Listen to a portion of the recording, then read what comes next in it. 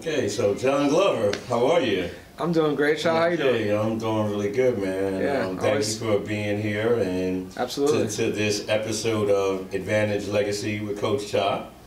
And we're here with Jon Glover, and I guess first I'm going to ask for you to share with the community. Jon, what is exactly your new title? My new title would be I'm a USTA National Coach in player development and also player ID. Okay.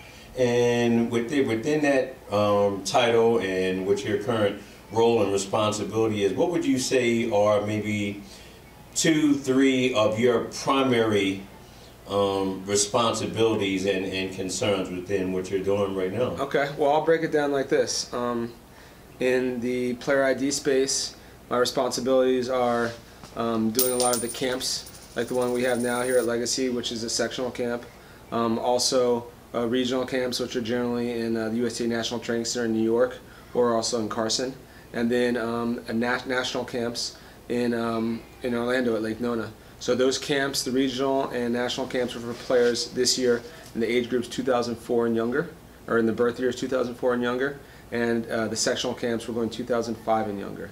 So that's player ID, as well as things like the Excellence Team. I head up a lot of the Excellence Team events, like the playoff in June, the Excellence Team trip to the Orange Bowl, where the kids receive some training on and off court, life skills with Leslie Allen's organization, and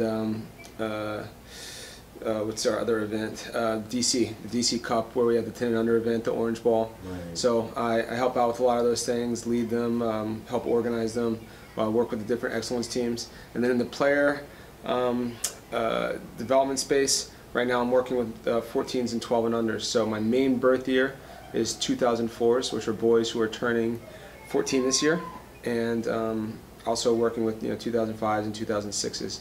But for right now, mostly 2004s, and we've done things like I took a group of kids after we had a playoff in Florida, Port St. Lucie.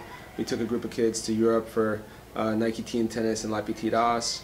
We're really trying to have a wide base of kids at that age group. So, looking at some kids who are performing well, other kids who have potential, and inviting them to training camps where we can, make connections with their coach, get video on them, give them a really good evaluation, and try to help their coach map their progress on the way forward. So, I'd say overall, the number one responsibility I have is just trying to,